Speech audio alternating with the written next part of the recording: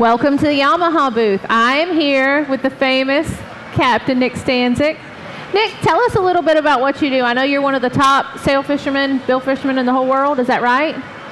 According to some people, I say I'm pretty good at catching swordfish. Okay, all right. So what makes the difference?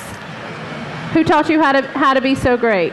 I grew up fishing with my family at Bud and Murray's, and a little bit older than I look. I'll be 35 in a couple of weeks, but after college, I wanted to fish for a living, and the last 15 years I've done that full time.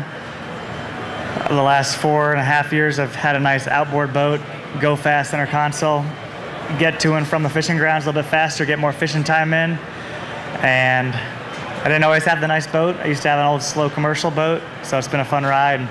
Built up a great business, a lot of charters, take people all over the world fishing, and try to show them a good time on the water. That's good. So you're here in the Yamaha booth.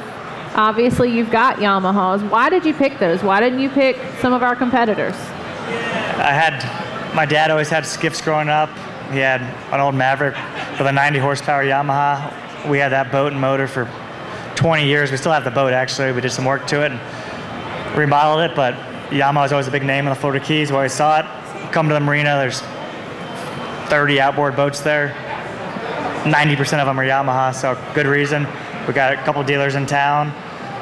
Reliability, longevity, get your money's worth. So Nick fishes all over the world. One of the great things about Yamaha, he's saying he sees them everywhere, and that's one of the reasons he has them. What you don't think about sometimes is what happens when you go somewhere else. You go to the Bahamas, you go to Costa Rica, and you've got a Yamaha, it's easier to get parts. We have such a large dealer network that no matter where you're at, we can take care of you. Without a doubt, 100%. And like you said, anywhere you go, you see them. So what's your next tournament? What's coming up? We just did a couple sailfish tournaments. Most of my business is sword fishing, but we did a couple fun tournaments last week. We got second place in one with 4 sailfish. The second one we didn't do as good in, but still had fun, which is what it's about. And I'll go home tomorrow or tonight real late, and then start charter fishing again on Monday. And mostly charters. We'll do a dolphin tournament for mahi in June, but charter fishing is my business. I got people coming in from out of town and taking fishing. I'll be catching some swordfish. What's your favorite place in the whole world to fish? Probably Alamorada, just because we catch everything there. There's a good variety. There's offshore, there's inshore. And I'm obsessed with sword fishing, and I think it's one of the best sword fisheries in the whole world. And it's not a long run. How far is the run there? On average, we run 30 to 35 miles. Some places you go, they run 100 miles. Off Miami, it's closer. They might run 15 or 18 miles. But we got stable weather most of the year, and we catch fish all year long, so it's a 12-month fishery. But when we're talking a 15 or a 30-mile run, that's nothing. What is your boat? What kind of boat do you fish? I have a 37-foot Freeman. I just got it last summer, a new one with quad 300 Yamahas. Those 300s are such good engines for us. They're a popular motor. You see them all over. And my old boat had twin 350s, which was all right. But I got 4 now. I go faster, run better. I get better fuel. I don't think I'm going slower again. So you've got quite a crowd here. These boys want to know, what can they do now so that they're set up to be like you and beating you in those tournaments when they're a little bit older? Tournaments are fun, but just started fishing at a young age, work hard at it, learn from different people what you can learn, and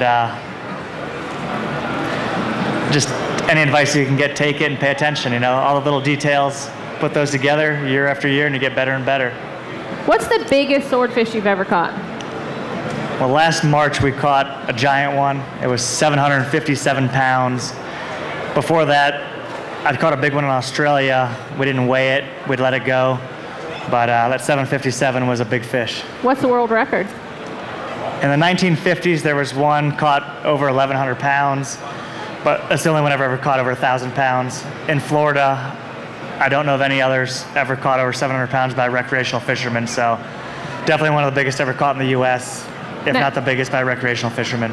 Now, I could be wrong again because I'm not real sure, but doesn't your daddy hold some records? Yeah, he used to record fish a lot, but we're in the charter boat industry and business. You know, we have more fun taking kids like this out fishing, showing them a good time than taking a guy fishing for records. You know, we enjoy both, but 30, 40 years ago was a different clientele than we see now. I'd rather take a family out and show them a good time make a lasting memory, make a video about it.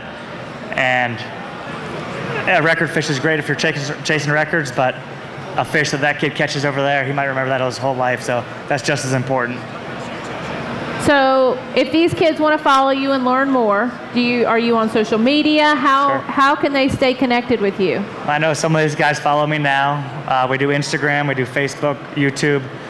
Instagram and Facebook, my username is Captain Nick Stanczyk. And then on YouTube, we have a family channel called Stans Fam. Stans is short for Stanczyk. We got me, my wife, my daughter. You might see us changing oil on the boat. You'll see us catching a lot of fish. Might even see us grilling it at home, what we catch. How old is your daughter? She just turned 2 the day after Christmas.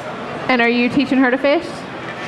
She gets seasick, but we're working on that. She loves the boat, she loves being on the water, but usually when it's calm. So she hasn't caught a fish yet, but it's coming up this year. It's coming up really fast. I bet y'all started when you were really little, didn't you? Oh, these kids love fishing, I could tell. How old were you when you caught your first fish, you think?